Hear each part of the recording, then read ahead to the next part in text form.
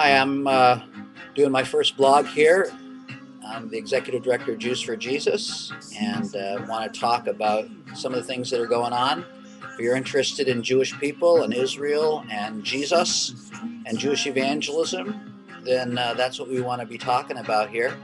I just got back from Israel, where we were involved in having our first full-on evangelism campaign. We call it Behold Your God Israel, and it was just awesome. I was so excited to see how open Israelis are to talking about spiritual things and about Jesus. We were out in the streets handing out our tracts and meeting one-to-one with people, calling them on the phone.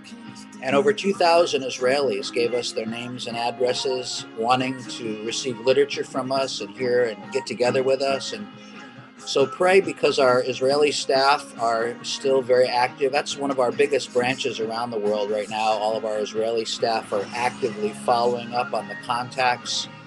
And we were able to take out some full-page ads in newspapers, Yediot Achronot, Ma'ariv, and Haaretz.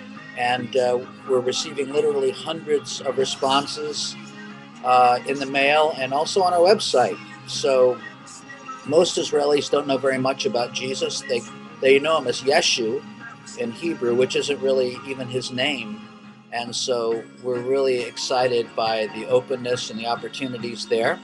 Also, we have an outreach going on right now in London.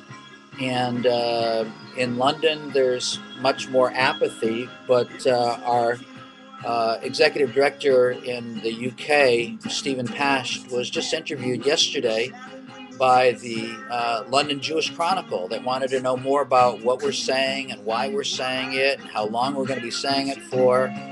And so if you really love Jesus and you believe in evangelism, pray for us. Pray for our work in Israel and also in London. And also, actually, this week we have a training in Moody Bible Institute in Chicago that started in preparation for our month-long July outreach in New York City. So there's a lot going on. The summer is not a slow time for Jews for Jesus. And if you want to know more about it, you can post a comment or email me. Even if you don't believe in Jesus and you want to tell me why you think he is who you think he is, and how you come to that conclusion. I'd like to talk about that with you as well. Should be fun. All right, I hope you like this song too. It's from the new Coldplay album, which I really like. You should get it if you like Coldplay. All right, that's it.